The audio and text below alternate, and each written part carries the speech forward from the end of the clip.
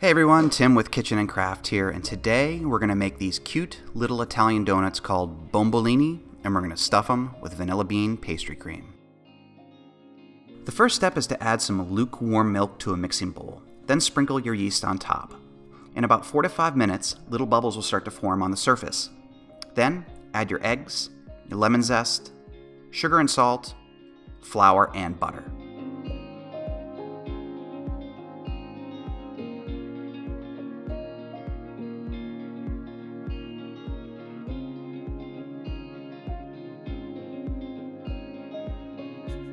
Slap a dough hook on your mixer and knead the ingredients for about 10 minutes, or until they form a smooth, slightly tacky dough that pulls away from the sides of the bowl. If for some reason your dough is too wet, just add some flour 1 teaspoon at a time until it reaches the proper consistency.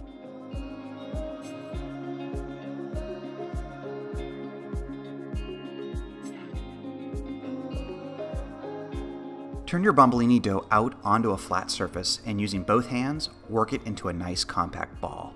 And unlike other baked goods, make sure to keep your work surface dry and flour free, because in this situation, the tackiness of the dough is going to help you with this step.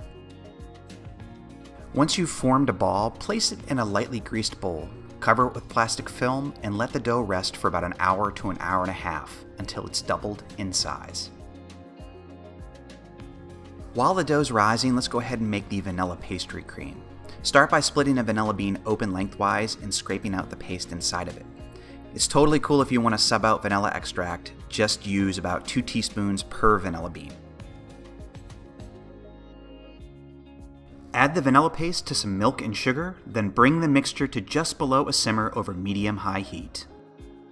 While the milk is heating up, grab a small bowl and whisk together some cornstarch, egg yolks, and a little bit of milk to form a slurry. This is what we'll use to thicken up the pastry cream and bring it to the proper consistency.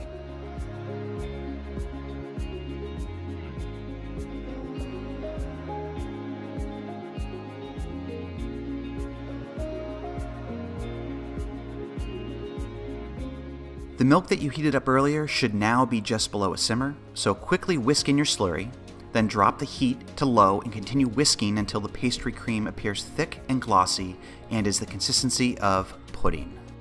Quick tip here, do not let your pastry cream come to a vigorous boil or your yolks will curdle and you'll have to start all over again. Once your pastry cream has thickened up, transfer it to a bowl, lay some plastic film over the surface, and place your cream in the refrigerator until it has completely chilled.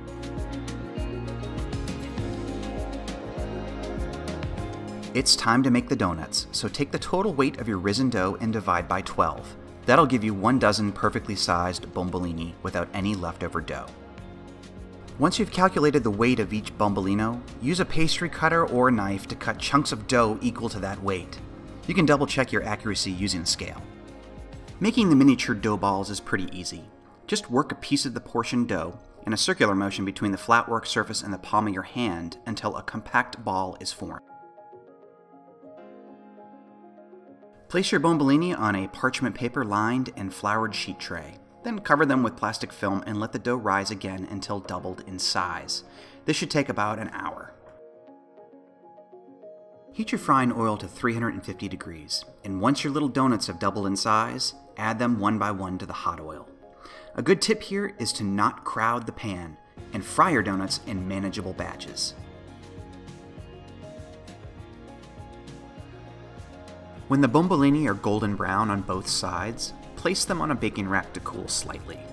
The total cook time for your donuts is about 4 minutes.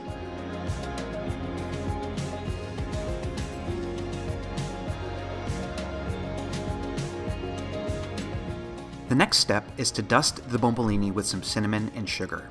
It's best to do this while they're still hot because the mixture will stick to the outside of the donuts better.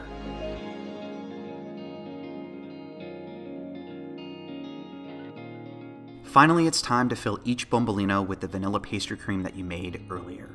Place the cream in a piping bag fitted with a small tip.